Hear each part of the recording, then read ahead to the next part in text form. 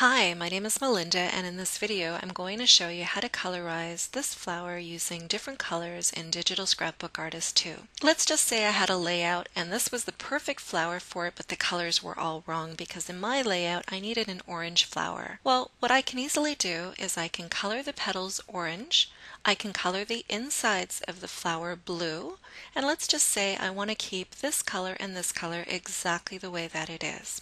Well, to do this, you just left click on your image to select it, go to the top of the screen, click on the PhotoLab button, and when you're in PhotoLab you want to go to the middle section here called Adjustments, left click on that once, and now move down the list and stop when you get to HSL.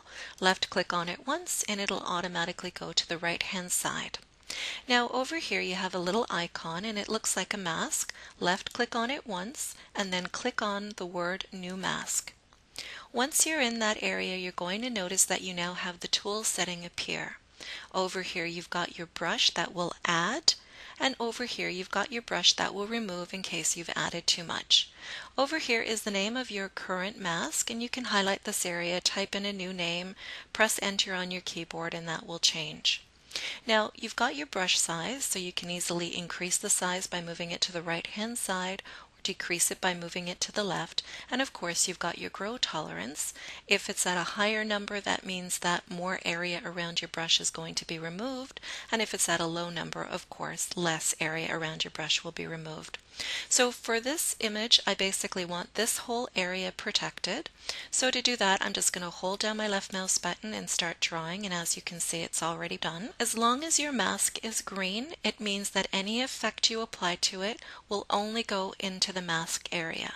Well, I actually don't want the effect to go into the mask area because I actually just want the effect to be on the petals. So first thing I do before I change this to a different setting is I'm going to go over here to Control Expand, and I'm just going to click on this tab. When I do that, you can see that the area around my mask is not exactly going all the way where the black section is. So I'm going to pull this over to the right hand side until it sort of fills into the area that I want, and once it's done that, I now need to protect it. So go over to Mode, pull down this tab, and instead of using Select, you're going to click on Protect. Protect instantly makes your mask red, and it tells the software that anything in your mask will not be affected by any effect you apply on top of it. Now once you've done that, all you need to do is click on the green check mark, and now go back to your HSL, and at the very bottom you can see the word Colorize. There's a little box over here. Left click on it and it'll place a check mark inside.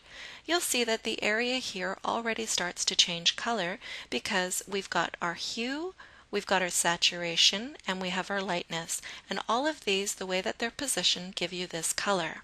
Now in order to make this orange, I need to go over to my hue and I need to move the slider into the orange area. It's not exactly orange. That's perfectly fine because we have full control over how dark we want our orange to be or how light. First thing you do is you go to your saturation and you're just going to move this over to the right hand side if you want it to be more orange. Obviously if you don't want it that orange, you move it over to the left hand side. Over here is your lightness. You can move this over to the right hand side and it'll get a lot lighter. Move it over to the left hand side and it'll get darker. So basically just play with it until you find the orange color that you want to use. Once you've found it, all you need to do is click on OK. You get this box that says, would you like to commit filters in the trial zone? The answer is yes. When you do this, you'll notice that your PhotoLab now closes down, and over here you have your flower exactly the orange color that you want. But that doesn't solve the problem of these little sections on the inside which I want to make blue. So what I'm going to do is click on this image to select it, go to the top of the screen, click on Tools, and then Convert to Bitmap. Leave everything the way that it is and make sure that there's a check mark in both boxes and click on OK. Give it a second and now you'll know that it's already been converted for you because you'll see your PhotoLab tab appear again. Next thing, you go back into PhotoLab, you go back over to Adjustments, you go back to HSL, and then you're going to left click on the symbol of the mask and click on New Mask. Now you can easily make this area bigger. If you have a wheel on your mouse, press it in and move it away from you.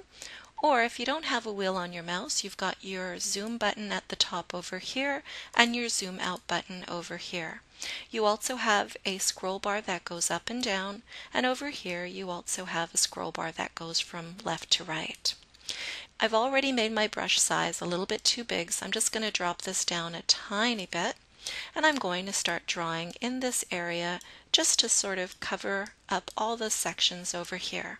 This time I do not want to protect it, so I'm going to leave this as select. And again, I want to go over to my expand area. Now all you need to do is click on this check mark, and then you go right back down over here. Make sure you place the check mark in Colorize. I'm just going to make this a little bit smaller so we can see the full flower, and I'm going to go over here to blue, and I'm just going to increase my saturation a little bit, and then that's the perfect flower that I want.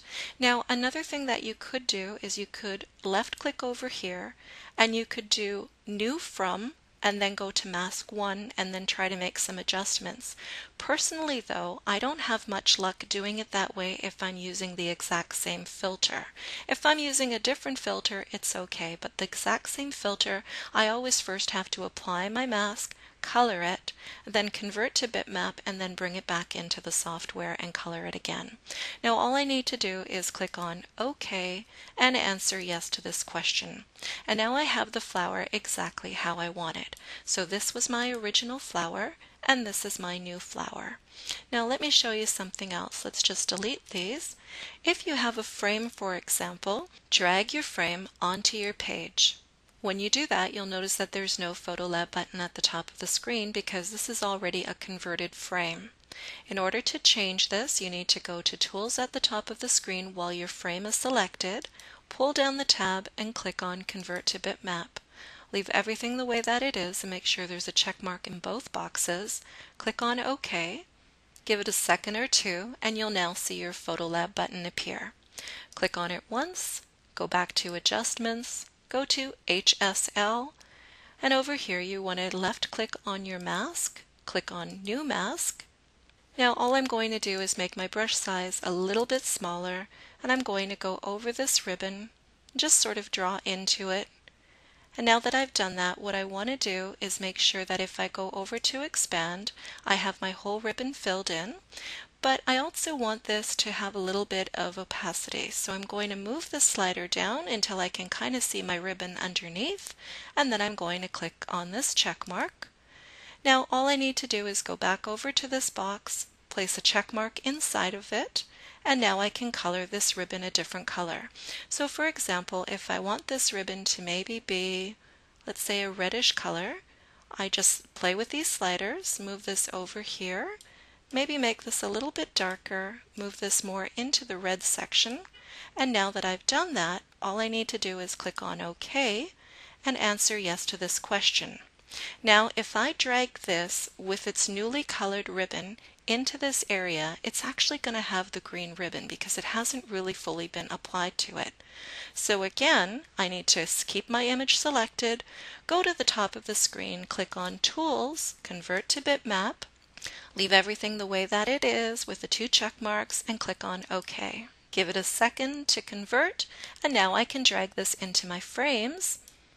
And now anytime I want to use it, I can just pull it out. So I'm going to delete the original, and I can now pull out my brand new frame, and let's just pull out the other one so you can see the difference. We had a green one and we made it red.